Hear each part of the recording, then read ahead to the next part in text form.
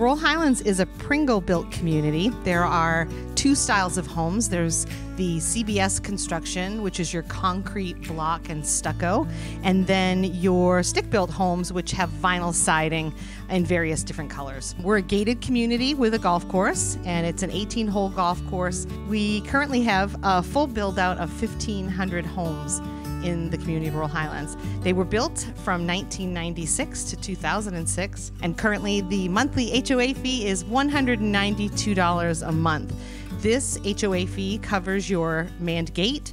Trash and recycle is picked up each week on Friday, and we have Comcast Xfinity cable and high-speed internet, which is included in that fee. We have hundreds of clubs and activities here at Royal Highlands, which include softball, water sports, aquasize, pickleball, tennis, bocce, and shuffleboard. There's also a lot of different clubs and activities that can be more specific to your desires, as far as if you're into poker, or you're a wine drinker, or you're into politics. We've also got clubs like that available here.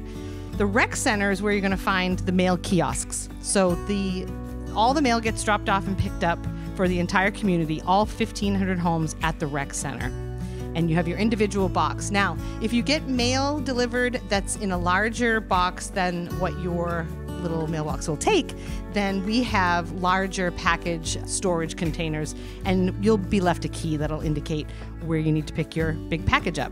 In the rec center, the HOA office is located there, as well as a couple different meeting rooms. We have a library, we have billiards, and we have a craft room with a kiln.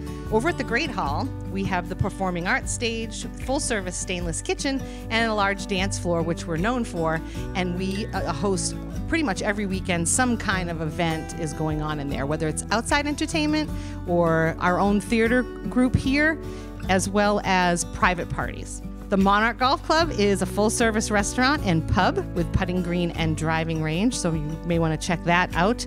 The community amenity buildings are not key-coded, so when you do visit the community, those spaces are open for you to be able to go in and check them out, and you can always call me for a tour. We have nature paths here in Royal Highlands, 2 pools, an indoor pool which is heated year-round, and an outdoor pool which is not heated other than the Florida sunshine. The Crown, Jewel, Monarch, and Royal Lakes are all located within the community of Royal Highlands, and we allow fishing in those lakes. We have a dock, and our community is both pet and golf cart friendly.